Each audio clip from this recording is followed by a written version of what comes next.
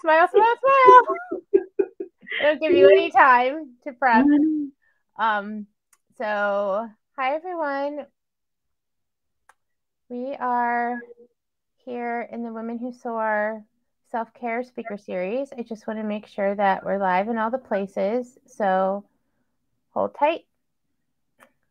Here we are. Cool. We're holding. All right. Hello. Hello.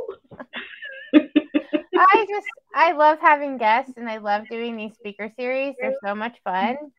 I have Trinetta here with me today, and we're going to talk about the topic faith and your business.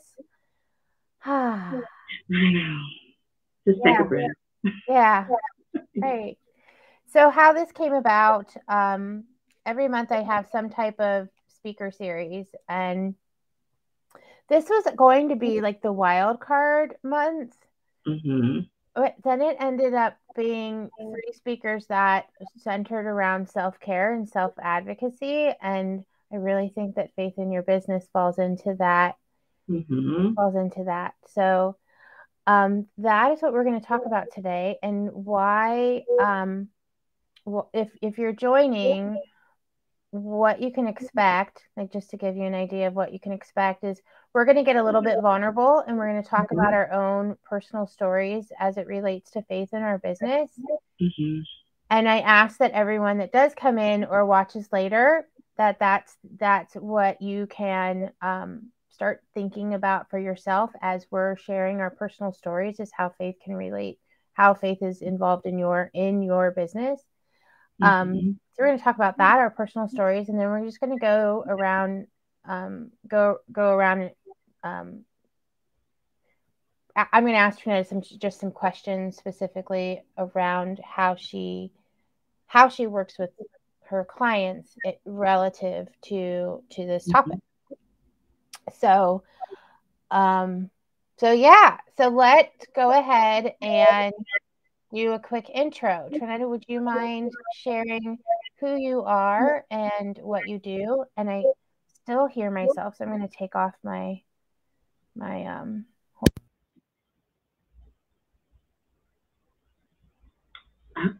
Okay, I'm back. There you go. You're back. I'm hearing myself, so I'm hoping not everybody else can hear me. If you are here and coming in live, if you can tell me if you can hear an echo, please let me know, because I've been struggling with it for the last few minutes, so hopefully it goes away. But Trinetta, please introduce yourself. Tell us a little bit about who you are, what your background is, and what you do. Okay. Good morning, I think, or afternoon, depending on where you are. I am physically in Dallas, Texas, and it is still like 11 a.m. So we're still morning a little bit. But y'all, my name is Trinetta Powell. I am a licensed professional counselor and a Brene Brown certified Darren Way facilitator and a mindset coach to women. I'm the founder of Trinetta Powell Consulting, where I offer business coaching and consulting for other therapists who want to start their own practice or either grow to a group practice, which is the other company that I have called Reveal and Restore Counseling. We're completely virtual. Also, under that consulting hat, I do my women's coaching under that hat, where I focus on women. I love women and seeing us win. Particularly have a passion for women of color. We're very high achieving, ambitious women who struggle with a mindset of perfectionism and people pleasing. And there's a lot of reasons why that happens, but helping them to silence that inner critic in their mind and be able to dismantle the perfectionism piece so they can embrace a life that is full of peace, where they can pursue purpose and do what God is calling them to do in this world. So that's a little bit of what I do.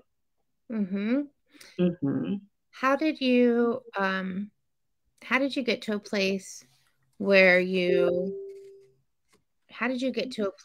knew that this is what you wanted to do? How did you get to a place where you knew that it was like rooted in your purpose? Oh, that's a good question. To be honest, I originally didn't think I was going to be a therapist. I did it. I was on this road to be a registered nurse. I just knew I wanted to be a registered nurse. I had an aunt who was a nurse and one who went to this university called the University of Alabama at Birmingham. I'm originally from Alabama. I'm not a Texan. I'm a transplant like most of us here. So I thought I was going to be a nurse. Went off to school, to my dream school, UAB, all the things, right? And was pursuing this path to be a nurse. A lot of things happened along that road. I ended up being blessed. I was pregnant with my first and oldest son my junior year of college, right before I was about to apply for nursing school and had to do a transfer back home to a different university, still great school. Got in, kept going, right, pursuing this dream, and went through nursing school, did fine for the most part. I failed the class my third semester in because I was doing what college students do, pledging a sorority, right? And being a single mama, right? And going to school a lot. Mm-hmm. And faith was a big part of that process too. And so I retook the class, did fine. Next year come around, I'm pledging a new group of girls to come in, and I failed another class by 1 point. 1 point. And this class was, I only had one class left to take to graduate. This is how close I was to the finish line. And I talked to professors, and I'm like, what can I do? Can I just, can I retake something? Can I write a paper? Like, what? It's 1 point. I have one class left to graduate.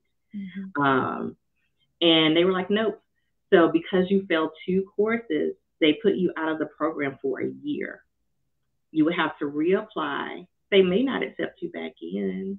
Mm-hmm. And then I'm supposed to retain all of that information for a year? There's no way. Mm-hmm. No way I could do that. So I tried to go to different schools. Everybody wanted me to start over from the beginning. And I'm like, who wants to start over when I'm like one class from graduating? Mm-hmm. And it wasn't from lack of ability. I had too much on my plate. I was distracted. Yeah. So I cried and I cried and I cried. And I prayed and I prayed and I prayed. And I'm like, God, what do you want me to do? Like, I don't know what to do. I'm supposed to be a nurse. Like, they make good money. It's a great career. Right. Blah, blah, blah. But anyway, long story short, God reminded me of a comment that one of my clinical instructors said. She said, you're wonderful with your patients. You do a good job in a clinical setting, but you spend too much time in the room with them, talking with them. I was like, well, I like hearing their stories and giving them space to express themselves because they're going through a lot. And she was like, yeah, but you don't have time to do that and be a nurse. You have to move. So that clicked, and I was like, I like people. I changed my major to sociology, graduated, did fine, and went on to pursue a degree in counseling because I wanted to hear people's stories mm-hmm. and help them get through the rough times. Mm-hmm. And that's where I felt more at peace mm-hmm. and where I had more purpose. So I know that was a long way around answering that question, but I thought I was on a path to one thing. Mm-hmm. But God was like, no, that's not what I want you to do. I want you to do this other thing. Mm-hmm. And so that's kind of how I fell into it. I come from a family of helping women. My grandmother, everybody can come in. My mom worked with Child Protective Services. So I was always around foster kids. And mm-hmm. we were just a serving type of family. So. And then how did the coaching transpire? So how did you fall into that? The coaching came about from just finding out that I was always the go-to person that people would come talk to for the guidance and the direction of what they're doing with their career, or they were at this impasse. And through our conversations, I motivated them or encouraged them or inspired them in some way to mm-hmm. get to the next step and help them map out a plan to do it. And mm-hmm. so once I was doing that repeatedly for several years, I was like, well, maybe this is something that I need to do mm-hmm. and be paid to do it and mm-hmm. not just, I love doing it. But that's kind of how I fell into it. People just kept coming, people, but women specifically just kept coming to me and saying, I don't know what I want to do. Or either I feel like I'm just overwhelmed and I'm not enjoying where I am in my life and I want something different. Mm-hmm. And we sat down and we forward together, and I help them map out a way to get over those humps.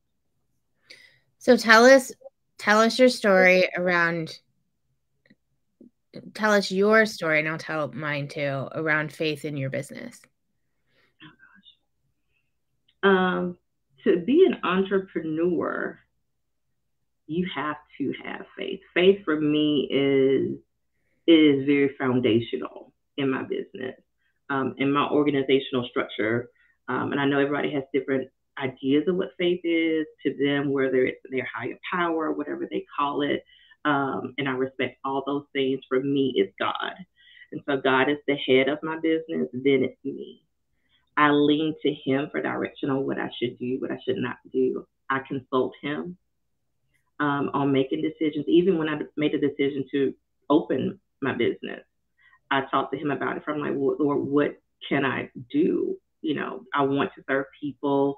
At the time, my son was going through a lot of health issues, so we had a lot of medical bills, and my regular 9 to 5 was not cutting it. And it's like, what can we do? And the idea came, well, start your own practice. You can do it. Mm-hmm. You can do it. So it's very foundational for me. And I lean to hearing from God when things, for direction. I look to God for peace when things are very overwhelming for me. My faith is just a part of the step everywhere, every step that I make in my business. Mm-hmm. Mm-hmm. So can I tell you that something that I heard recently over this past weekend, mm-hmm. and it's been sitting with me, is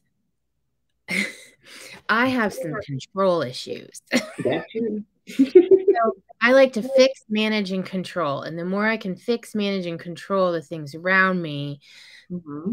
I think that then I'll get what I want. Like the plan will, mm-hmm. right? Mm-hmm. So over the weekend, I heard someone say that picture yourself in a bus, and God's driving the bus. Mm-hmm. And you keep coming up to the front of the bus saying, I want to drive. I think I can drive it better. I think I can drive it better. I want to drive. And God says, get back in the bus. Get back in the bus. You're like, no, I really think I can drive this better. No. This, especially in this area, let me come and drive this bus. Mm-hmm. You push them out of the way, you drive the bus, and you end up in a ditch. Like, that's just like correct. What happens if you continue to try to push them out of the way? Yes. And I find that happens, especially with women entrepreneurs, so often, me included, that even though we know that we have faith, even though we know our business is divinely inspired, even though we know, like, we still want to take control. We still want to do that. And so how do we really input, like actionable input, faith in our business so we can get out of the way and stop landing in the ditch? Yes. Yeah, we love control, the perfectionism piece. We think we can do it better. And we shoot ourselves in the foot quite often, thinking that way. It's like we believe that God can do it. Our faith, we're supposed to believe that this higher power is in control, but the surrendering piece is like, I don't know how to do that. And that is very uncomfortable for me. So I feel like the first thing we have to get comfortable with is being very vulnerable, because the surrendering process requires vulnerability without. And in the same breath, that vulnerability is also an act of courage. So to have the vulnerability and the courage to say, Lord, I surrender to you, and I'm giving this business to you and your will, and I'm going to just be still for a minute. So the first step is vulnerability, which is going to produce courage in the process. It's scary, but it's what we have to do. And being still and listening. So we get so busy in our entrepreneurship world. So working with some of my clients who are actual CEOs and business owners, working with them, they get so caught up in the lunch, the next thing, what's the product I need to make, what decision, who do I hire or do I not, what am I doing? And you get so submerged into the day-to-day operations of trying to grow and scale the business that you forget to just be still. You don't even know how to be still. You have no clue how to do it because you're just trying to get to, a lot of us, 7 figures. We want it, right? We want to see the M's in the account. Mm-hmm. But we have to pause. We have to pause and be still. And that looks different for everyone. For some people, that's prayer. For some people, it's meditation. Some people, it's journaling. Just a combination of things. I also teach mindfulness, just being present in the moment and not, I know we can multitask, but sometimes we don't need to. And learning how to just be still, mm-hmm. and to lean into God and allow him to speak to you, because he can't. If he's not going to compete with the things, that's what he's not going to do. He's not going to compete with you and your business coach, and you need those things. You need your business coach, you need your mindset coach, you need your therapist, you need all those people. But he's not going to compete with them. Right. You're going to have to sit still and hear from him, and then you can take those things to your coach and figure out how do you build that out or create a life around that. Yeah.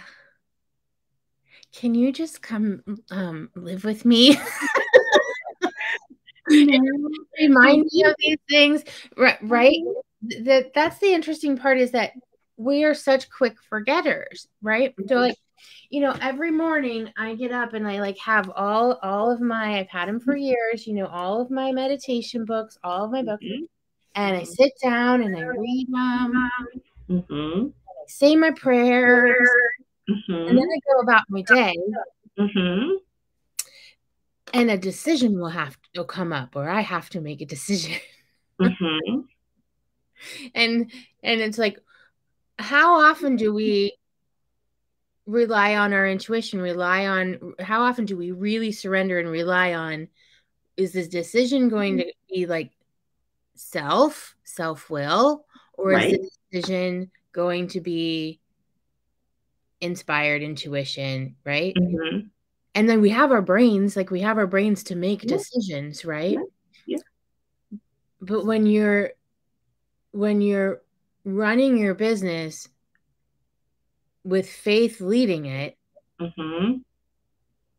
sometimes we make decisions that are just absurd. Yeah. And nevertheless, those are okay, because it doesn't mean that we're not going to make wrong decisions or make mistakes or have the failures in the launch. But when we know we're including faith, when we know we're including our higher power, whatever we're calling it, it makes those absurd decisions a little bit less. They're lighter. And lighter, right? They're lighter, and you with confidence, even though we made this mistake, that our bounce back is quicker, right? We're not sitting in that space of the woe is me and if I would have done this or that or the other, and that inner critic, we'll tear ourselves down some. But when we have our faith, we lean towards it and know that, okay, I made the mistake, here's the lesson, and I know I just need to take another step, because I know with my faith that God will propel me for the next 3. I love how you mentioned the first step is vulnerability, which I guess for some of us that's really hard. You being, with your Brene Brown background certification, me just always wearing my heart on my sleeve, where I can be vulnerable with anyone. But there's a lot of people that can't, right? That's so hard to let your guard down. So the fences are so hard up there. But then the second step, that surrender, it's amazing to not be completely self-reliant. Take that pressure off and realize you don't have to be completely self-reliant. But to so many of us, vulnerability is hard. And And just the word surrender is weak, right? Like reliance on something other than ourselves, something bigger. But it's actually, I mean, I mean to interrupt you, but that surrendering is not weak. It is a courageous thing to do, to surrender to something else. It's not a weak, it's not saying that I'm weak. It's just saying that I can't do this on my own. And it's too heavy to do it on my own. And it's wonderful to have this I don't want to call it a thing, but this this resource, this tool, this thing that's a part of me that can help me get through whatever. Mm-hmm. Whatever. So I think society makes us think that it's a weakness. That's the outside messages that make us think vulnerability is a weakness. That's one of the myths of vulnerability, that it's a sign of weakness. Mm-hmm. But it's not. It's a sign of being very, very strong and very courageous and brave. Mm-hmm. Where would people start with vulnerability? Like the first step is, okay, vulnerability. So like what does that look like for someone that doesn't normally get vulnerable? It's a little bit different for everyone, but in the general sense of it, first lean into what explore and what does vulnerability mean to you? How do you define it? And we kind of have to go back and look at where did those messages come from, that you were told about what vulnerability is. And then once we identify that, we have to start to challenge those thought processes of the negative thoughts that we have about vulnerability, and remind ourselves, start telling ourselves, no, this is a courageous act. Mm-hmm. If I am vulnerable, it's going to yield me more connection with the thing that I want, whether that's your purpose or if it's a relationship, with the connection you want in that relationship. It's going to lead you to more joy. It's not easy, but the outcome is more positive connections and more joy. I like how you mentioned, or you brought up society. And the relationship that those conditions, right? The lack of patience. We have to have things now. We have to do it on our own. We have to push through.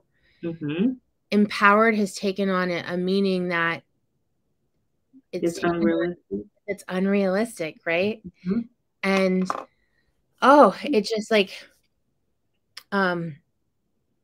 hurt, like you feel like this all the time, like you're always like this. So my experience, very much like yours. You know, I grew up with a mom, a single parent mom. Was always taught that I could take care of myself, right? That we don't need anyone. We can take care of ourselves. And then I took a sabbatical and ended up in 12-step recovery in my early 20s. And also single mom. Yes. And what I was so fortunate to end up in 12-step recovery at such an early age, because I immediately, when I got sober, I was handed the gift of a higher power. I was handed the gift of surrender. I was forced to surrender. You know, that was such a gift. I didn't know it was such a gift, but so I've had this faith for years. However, that doesn't mean that I still don't try to like get in there, like get in there, because I don't have patience, because I think I can do it and I can do it better and I can just go get it done. And it's all those conditions from those early days, right? Those days of being told by my mom, her intentions were so good. Like, you can do this. You can do anything. You can do it. And that's a beautiful thing to tell your daughter. But, however, in addition, it set me up to say, I can do it all, right? I can do it all. So I can breathe. So like the moment that I say, okay, I don't have to do it all, there's actually something bigger than me that will carry me, right? That will carry me. Correct.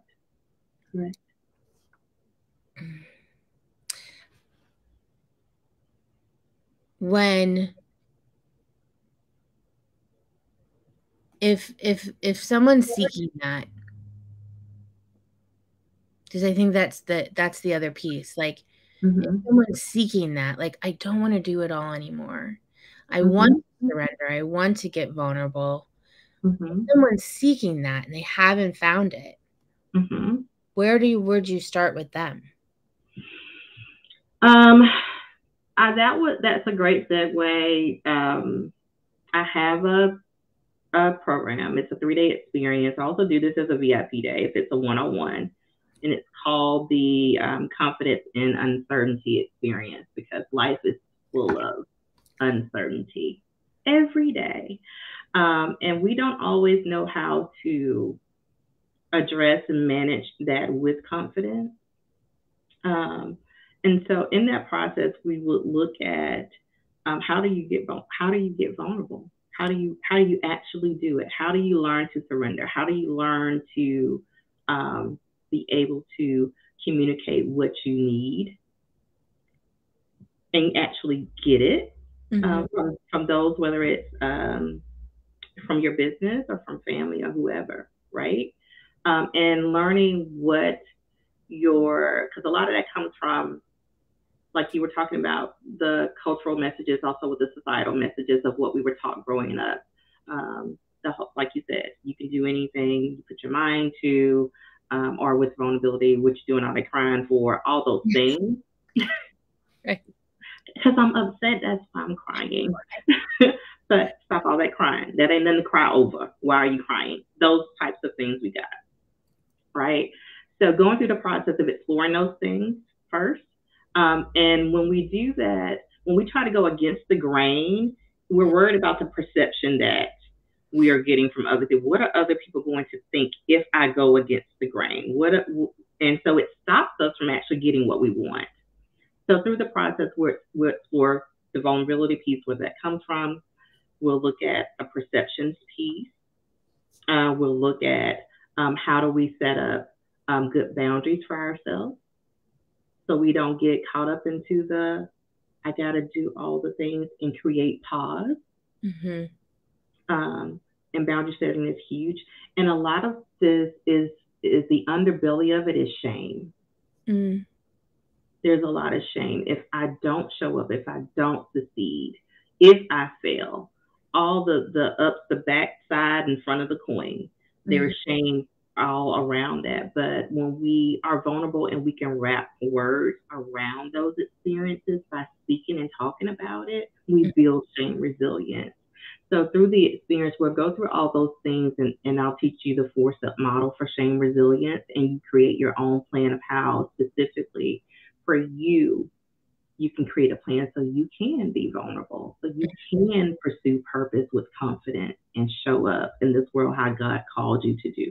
Because we all have a purpose. Every gift and talent that we have, it came from the higher power. That's where it came from. And it's not for us. It's to be given to the people and serve the people. But that does not mean that we have to burn ourselves out and have compassion fatigue to do it. I'm seeing there's like some amens coming through.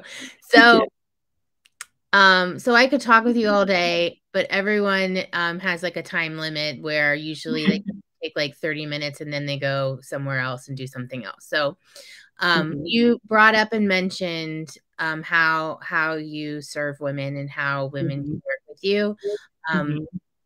If you want to just go through that on a high level, there's 2 different ways. So those 2 different ways would be great. And then how can get in touch with you, because, like I work with so many women to hit those income goals, and let's build your lead gen plan, and let's build your growth strategy, and let's figure out your marketing. let's build this business, that organizational chart, right? And when I see women get stuck, they get stuck because of the stuff that's happening in their head, right? And we all have that. So if you're in that place, then what are you doing about it? Like you can do as much growth and strategy and planning, but if your head stays stuck, it's that strategy lays flat. So I was literally telling a group yesterday, like, who's in your corner? You've got me in your corner. Who else is in your corner? You got faith? Is that in your corner? Is your mindset coach in your corner? Is your therapist in your corner? Who's there? So share with us before we go. All right. So if you want to work with me, which you should, because I'm the bomb at getting your mind together. If you come over here and you work with me, we're not playing no games. I'm going to love on you hard, but I'm going to get you right. That's for sure. I'm going to use all of my, not only just my skills and training with the Brene Brown stuff and schooling and all the things, but just my life experiences too. I'm very transparent, and if it's relatable, I share because it's empowering when we share our stories. I told you, when we share our stories, we wrap words around the shame, and then the shame doesn't have power anymore. So that's the goal. So to work with me a couple ways. If you're in the state of Texas, I'm a therapist, so Reveal and Restore Counseling. We can do some deep work there if you want to see me there. But for the grand scheme globally, it's on the women's coaching side. So that's TrinettaPowellConsulting.com. And over there, we have the confidence in uncertainty experience, whether that's a 3-day experience. I do that in a group setting with a small group of women, around about 8 to 10. And also, or a VIP day where we can do it on a one-to-one basis. And we do consulting because I like for you to talk with me, and I talk to you to see where you're trying to go to make sure we're a good fit. And on the website, of course, we'll put the link in the comments, but it's TrinettaPowellConsulting.com.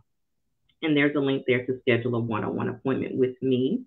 If you want to follow me on social media, I am at Trinetta Powell on IG and the TikTok, as the kids, well, the old people say. I guess we say the TikTok. On TikTok, yeah, right. And on Facebook, I am at Black Christian Coach.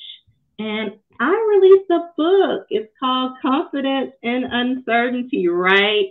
How shifting your mindset transform the way you live life, pursue purpose, and thrive in business. So if you want like a quick short read on just getting to know who I am, it's on Amazon and it's at Barnes and Noble, either one. Did you email the Hello 7 so you can get it in your newsletter? I could have, huh? Well, I just saw someone else that got their book like highlighted in the newsletter. So I thought of you about that too. I was mentioning it. Yes. And I do have a free download too. I'll send the link for it over to. It's How to Combat Anxiety When You Can't Pray It Away. Yeah. So some people just need something right now, real quick. So we need to add some stuff in the comments then, and so website links, the book in the comments. Gosh, you're doing a lot.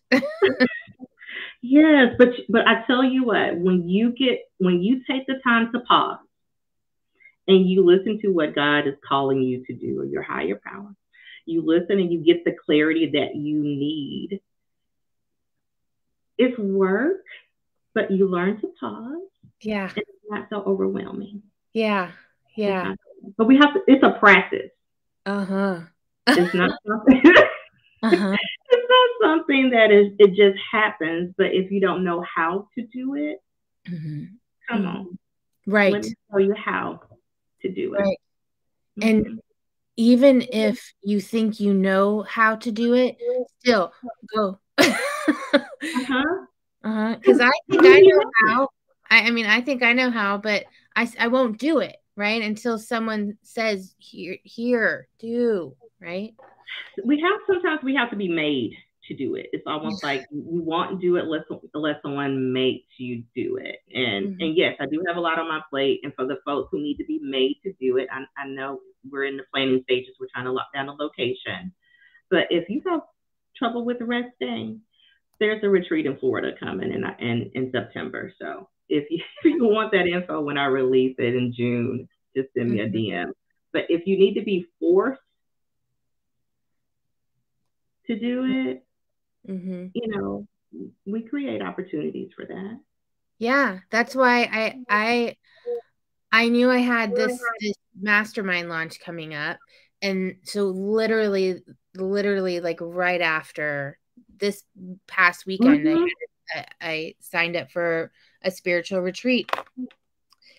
And I was like, maybe I should just stay home. You know, like that's what we do. Maybe I should just stay home and just rest. No. And I went to that. I went for the whole weekend and did not take my laptop, did not take my phone, and just spent the weekend with women and got refueled, right? And I did force myself, right? Yeah. Get it. All right, guys. So this was wonderful. Tomorrow, I think we have no one, and then Thursday we'll have Amy Lombardo, and Amy will be talking about self-advocacy versus self-care. Like the difference between like, oh, I'm doing self-care. I went and got my nails done. That's actually not self-care. It's right. So we're going to be talking about that topic on Thursday. This was so wonderful. Yeah. Thank you so much. I really appreciate it.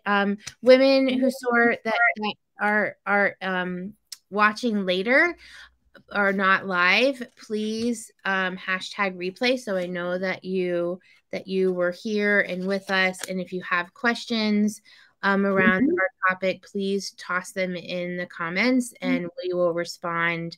And I'll let Trinetta know that there's some questions out there. So thank you again. Thank you for having me. Yeah, this is wonderful. Have a great day, everyone.